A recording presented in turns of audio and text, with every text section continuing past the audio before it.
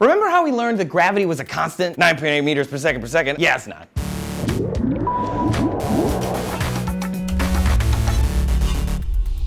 Hey Earthbound viewers, D-News here, I'm Trace.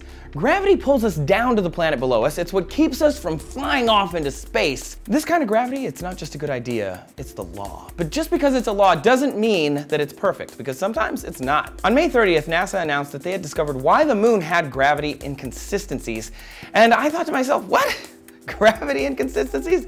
What are you talking about, NASA? Gravity fluctuates depending on a number of things. It makes a lot of sense because it depends on the planet's density, the movement of the mantle, and how far away from the planet's core you're actually standing. Also, as in the case on Earth, depending on where the tides are and where the moon is, gravity will also change. Gravity is measured in gals. There's so many jokes to make. The more gals you have, the heavier things are, with most of the United States anomalies topping out at about 30 milligals, according to the US Geological Survey. A gal is 1 centimeter per second, either an increase or a decrease. So a milligal is not a lot on Earth, but it's measurable in space and on other smaller bodies. So our planet pulls us down at 9.8 meters per second in a vacuum at sea level on a featureless planet, which doesn't really exist. However, if you're on top of Mount Everest, gravity is higher because all of that mass below you.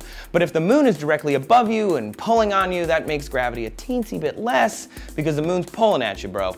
Those gals making everything more complicated. The phenomenon was accidentally discovered in the late 1960s when the lunar orbiter would dip and speed up when passing over certain areas of the moon. Using the Doppler shift of the radio signals sent from the lunar orbiter, NASA gravity mapped the moon's Earth-facing surface. Those nerdy, smart little bastards. Now, 50 years later, we finally know the source of those gravity anomalies. Using a pair of GRAIL satellites named Ebb and Flow, NASA scientists mapped the mass concentrations of gravity, called mass cons, and inside the mass cons, under the crust of the moon, probes discovered long crashed asteroids. The asteroids are so dense that they actually affect the apparent gravity for objects on the moon. The pattern involves an area of dense gravity, then an area of lesser gravity, then an area of dense gravity again. It's kind of like a bullseye. Aside from helping us land on the moon more precisely, gravity maps tell us a lot about what the moon is made of, its history, and also what happens after a massive impact, which is going to happen again, mark my words. What do you think of this discovery? Is it cool or just meh?